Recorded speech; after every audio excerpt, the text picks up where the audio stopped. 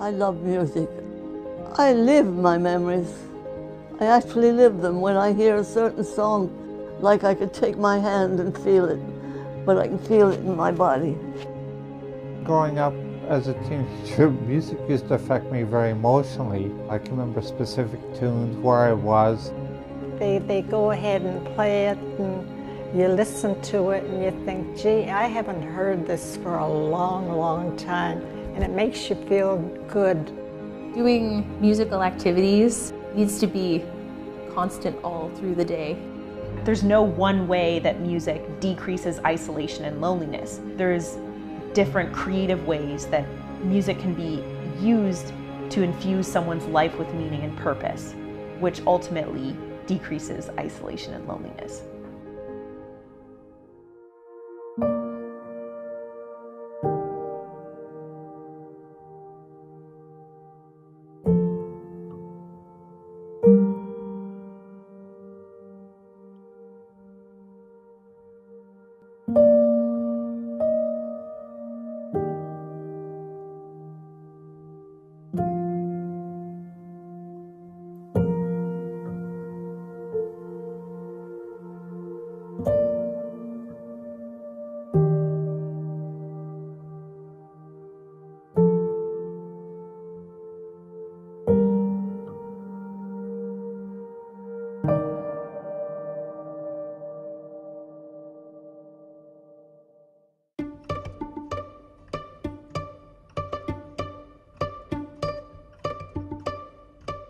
Yes, come on in. Come on in, let's get you a chair. Thank you everyone for being here today. We so very much appreciate your time. We are going to change lives here using music. Room 217 is a social enterprise dedicated to infusing music into healthcare settings. So there's many different ways that Room 217 assists in this process. The first way is through education. We have music care training, which is accessible for all types of caregivers and teaches them how to use music in their practice. We also provide caregivers with resources that make it really easy for anyone to incorporate music into different healthcare settings. We conduct research to collect evidence showing that music does make a difference. What we're really interested in is in changing the care experience for people, improving quality of life, and helping people to engage socially using music. We'd like to see music care be a standard of care in Canada. So the Partners program is our big major research project that we're working on right now. We're trying to show that we can help communities use music across all of the different scopes of care that they provide. For our Ontario Trillium Foundation GROW grant, we need to be in 3 different catchment areas. And our catchment areas in which we're recruiting 24 long-term care homes to participate in our Partners program are Hamilton, Toronto, and Kitchener-Waterloo. So we did our first cycle, our first iteration of Partners GROW here in Hamilton. So the Music Care Partners, why I love it so much is it's creating this operational process, really a sustainable model for integrating music not only into the care culture and into the community of care, but into people's personal care plans. We're looking at reducing isolation and loneliness in long-term care. I think a lot of people think that they need to be musical in order to use music, and especially healthcare providers. Every single person is innately musical. We're trying to educate people and show them that they can use music even if they're not professional musicians.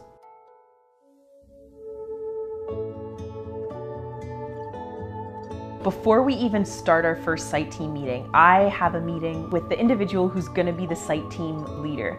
And at that time, it's really important for me to share with the individual that this is going to be a lot of work. Once everyone is on board with running the program, we get our date set for our first site team meeting. Music has existed in every single culture that we have ever discovered on Earth. And until recently, music has been intimately linked to health and wellness and family and living and being. So one of our goals through this program is to re-enhance that connection. Site Team Meeting 1 is the first opportunity that I have as a facilitator to meet the site team. In that moment, we're introducing them to the concept of music care, we begin to talk about the process of developing a music care initiative for that particular home. We kind of try to build up this warm, fuzzy feeling about the team and the possibilities of this initiative that they're going to be developing.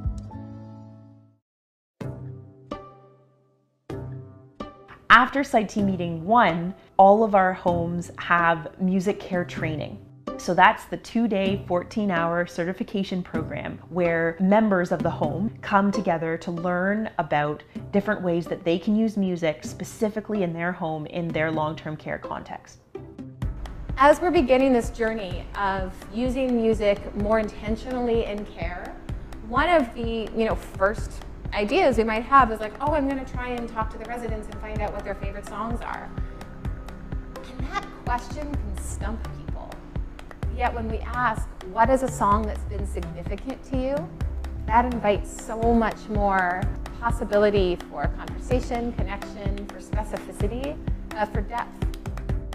We got the opportunity to write a couple songs for our home, which I was a little bit skeptical that we'd be able to do, and it was like very easy, and now we're really trying to integrate those 2 songs into everyday life at Queen's Garden. Well, I learned about how in the morning I don't put on like really excitable music. I kind of put on more soothing music, and I find that that helps keep the overall environment very calm. Before, I'd put on like Elvis and rock and roll, and then I'm wondering, why are all these people so wild, right? But the music really affects and the tone of the music. Site Team Meeting 2 is where the dreaming and the planning begins. It's where we invite the site team to come up with their most abstract, coolest, unique ideas about how they could use music in their home to address isolation or loneliness. The one that seemed to resonate most with people is to have a jar and have popsicle sticks inside with different musical activities or tasks you could do with a resident. So anyone at any point in their shift can come in and pick something out of the jar with the task on it. That was one that we really liked. Site Team Meeting 3 is where we get into the nitty-gritty details. You want to run a variety show. How are we actually going to make that happen?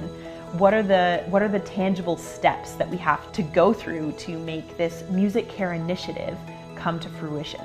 And after our planning meeting, Site Team Meeting 3, our facilitator might need to meet with the site team leader a few times just to get everything in the works and ready to go. But then we actually implement the plan. For a period of 8 weeks, the site team and their long-term care home, they run their music care initiative.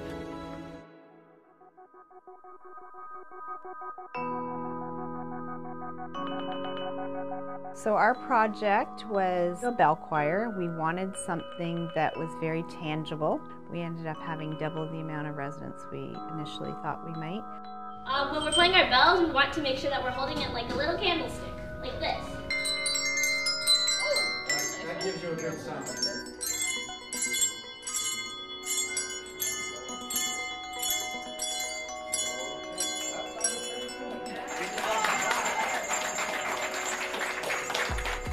The residents at Queen's Garden were very musical. There was lots of smiles and there was lots of laughs, but I think one of my favorite things are like the serious ones where we're having fun in a bell choir, but someone might be like really seriously like, I'm gonna hit this part, this is my spot, like this is my bell. And that's something I found really cool. It's something I could see in the residents. Some of that sense of purpose really come out. Well, playing it, I've become very focused because I want to get my, on cue. I keep threatening I'm going to order some kazoos. I love to be in music. Those bells you have to make them ring. I know which note is going to come after a note by my ear. Do, re, mi, fa, sol, la, ti, do. So that's why I wanted to be there. I can sit there and listen to music and I can make my own story. I like the bell choir, but I like to move a little faster than they do.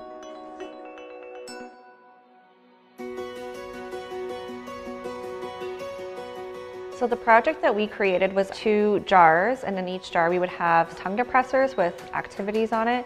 So every day we would go and we would pick out an activity, and you would go and do that with a resident. We have a very large population with dementia here. A lot of people who are very stationary, you see them tapping their toes and snapping their fingers. People who have lost the ability to put their sentences together and have aphasia. You see them singing along, people that you didn't realize still could engage in that way. Absolutely wonderful to see the people who have trouble walking or they have a shuffling gait get up and really shake it, like they're in it, their hips are moving, and you just never see more smiles on the residents' faces than when you're doing something with music.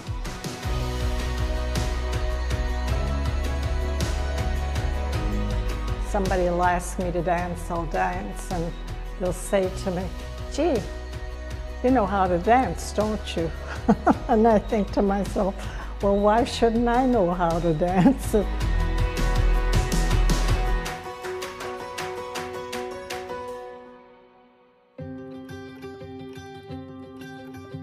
Victoria Gardens in Hamilton chose a music care initiative that was focused on singing.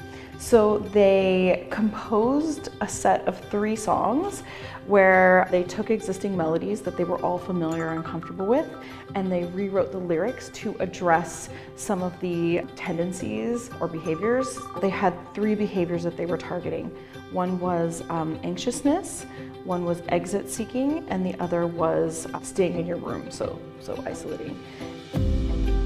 Well, I was an entertainer, and I came in here to be with her and to help her. We were involved with this, and I thought it was a tremendous project, and I was amazed at all of the progress they made. And one of the tunes that they did was Amazing Grace, and that's Delina's favorite tune.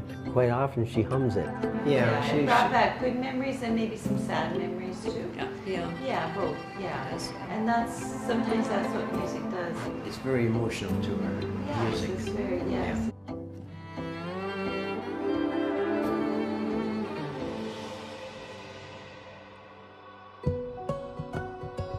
So the Mikasa Lodge initiative was called Music Casa, and they wanted to have spontaneous musical moments throughout the day for their residents. They decorated the hallways, so as you walk down the hall, you'd see song lyrics and questions that would prompt residents to think about musical memories. For example, what song did you dance to at their wedding? You'd just be walking through the hall and you'd see that question.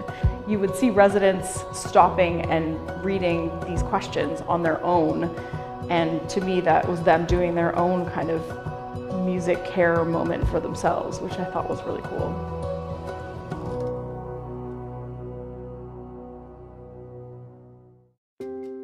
After the 2 months, we get ready for Site Team Meeting 4. And it is a lot to get ready for Site Team Meeting 4 because we have to actually analyze all of the home's data, both qualitative and quantitative, because our job is to present, objectively speaking, the results that happened through the 2 months. Within Hamilton, we've noticed that a lot of these sites have seen really dramatic decreases in social isolation and loneliness. We're able to see decreases in behavioral issues, increases in cognition, which is always really exciting, as well as increase in social engagement throughout this entire process, and even decreases in depression scores. We also see residents come in and ask about when initiatives are going to happen because they're so excited about it.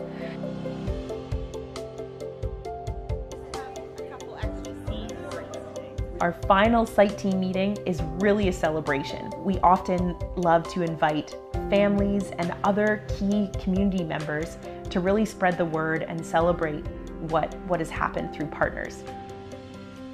Welcome all of you, and it's so nice to see so many new residents who are supporting this music initiative. We're going to start with our welcome song, which we wrote hoping that it will be something we use as each new resident moves in, that we can sing it to them to make them feel welcome. So now, Dawn, we're going to sing it to you because you're new, and Basil, you're new, so we'll sing it to you as well. It's nice to meet you. We want to. So So I have a few things to give to you at this point. So we brought you a really nice poster with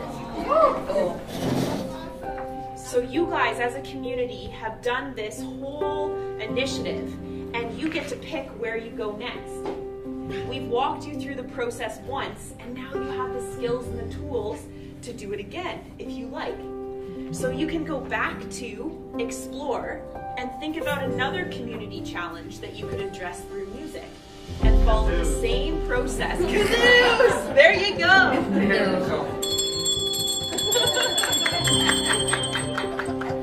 I want to say that this has been a great pleasure in my life because right now I'm in an old life and I like something that's nice and cheery.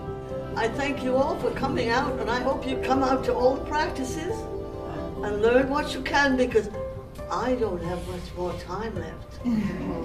But thank you very much.